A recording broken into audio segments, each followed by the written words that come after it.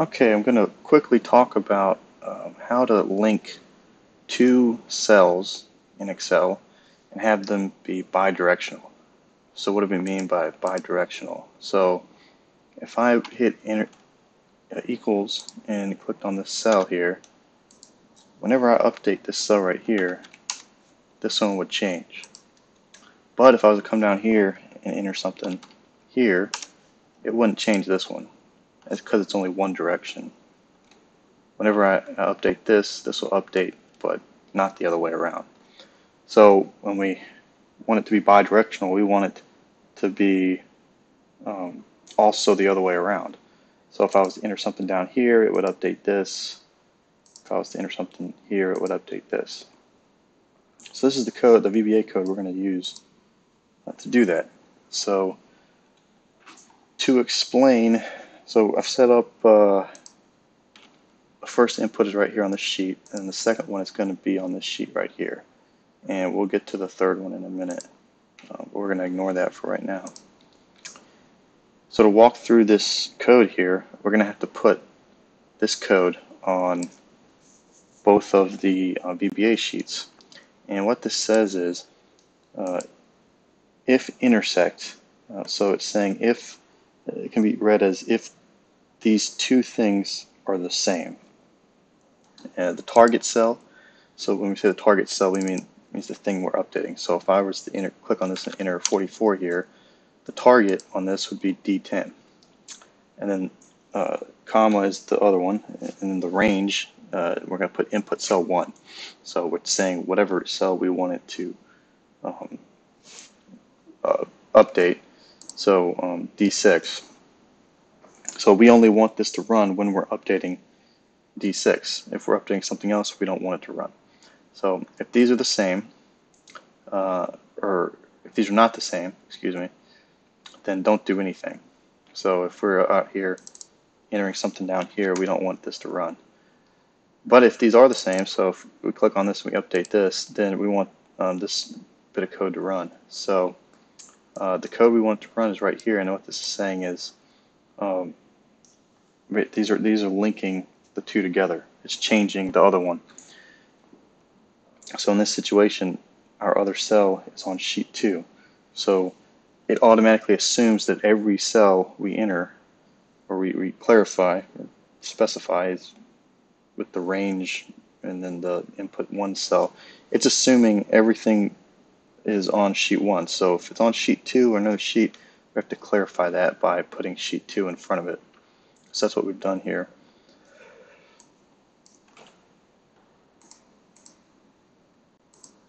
So to walk through how this works here, we're going to click on sheet 1, and already got it typed in here. I'm going to erase that though. So we're going to come up here to this first box. We're going to click on worksheet.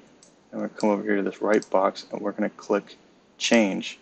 That's going to put 2 here. We want worksheet change, not worksheet selection change. So we're going to delete that.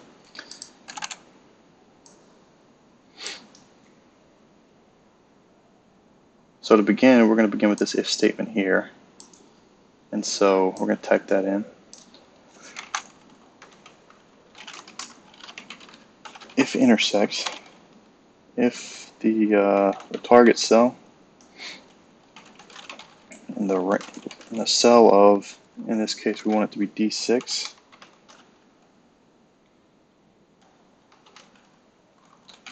is not the same, and we're not going to specify anything, and so it won't do anything.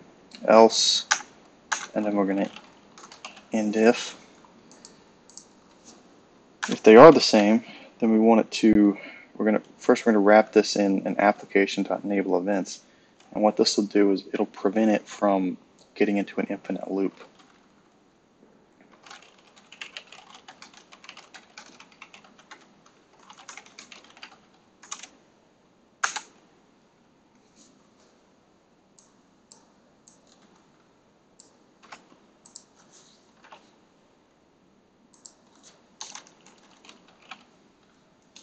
And then in between these, we're going to enter. So first thing we need to ask is what is the other cell that we want to change? So we want to change cell D6 as well, but it's on sheet 2. So we want this to update cell D6 on every sheet.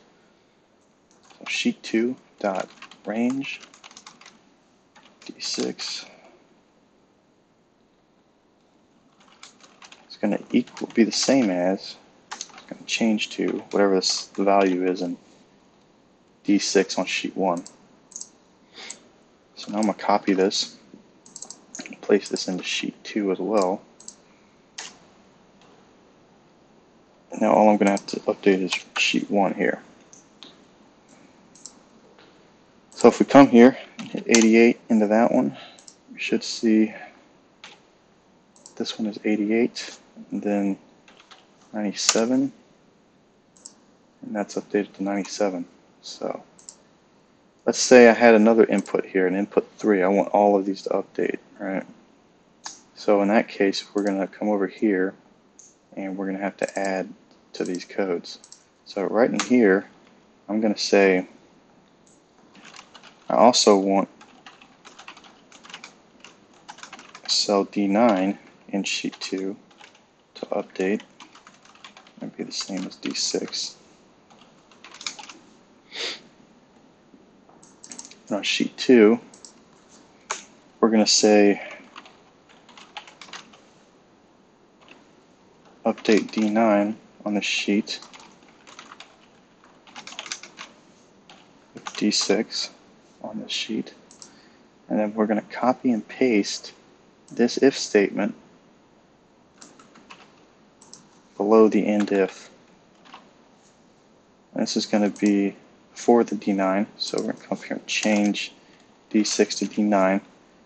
This top one is what the cell is that we're entering into, and that is going to be the same as the far right value on these down here. So D9.